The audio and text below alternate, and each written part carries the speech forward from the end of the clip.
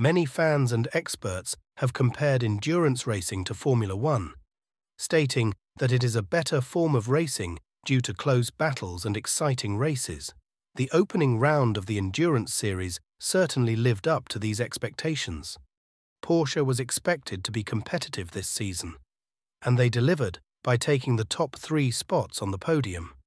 Although the fast-charging Ferrari initially took the lead, Porsche's well-balanced and comfortable performance at the Lusail circuit enabled them to reel in Ferrari.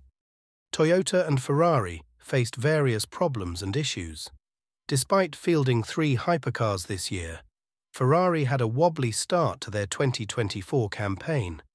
Reliability issues, penalties, and an overall lack of pace had the Scarlet team trailing the leaders. Meanwhile, the current world champions also had a difficult start to the new season, with their new car being overweight and struggling to match Porsche in Qatar. Toyota has warned that it won't be any better at the upcoming Imola event. Peugeot had a promising start, but was later disqualified due to an electrical issue. Newcomers Lamborghini, BMW and Alpine showed moments of brilliance, but were no match for the established teams. Despite the drama and issues, the hypercar class is shaping up to deliver big results this year, with close racing and battles expected for the upcoming races. Moving on to the LMGT3 class, Porsche took the top spot on the podium again. Motorcycle legend Valentino Rossi had an impressive endurance debut, finishing 4th in his BMW.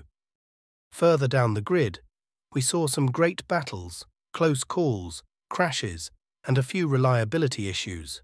While the competitiveness of the class and grid should make for an exciting few races to come, teams and drivers will need to gain more experience and improve their cars. So, which is better, endurance racing or Formula One? We'll leave that up to you to decide. Let us know in the comments which one you prefer and why. Don't forget to like and subscribe to our channel for more updates from the world of motorsports.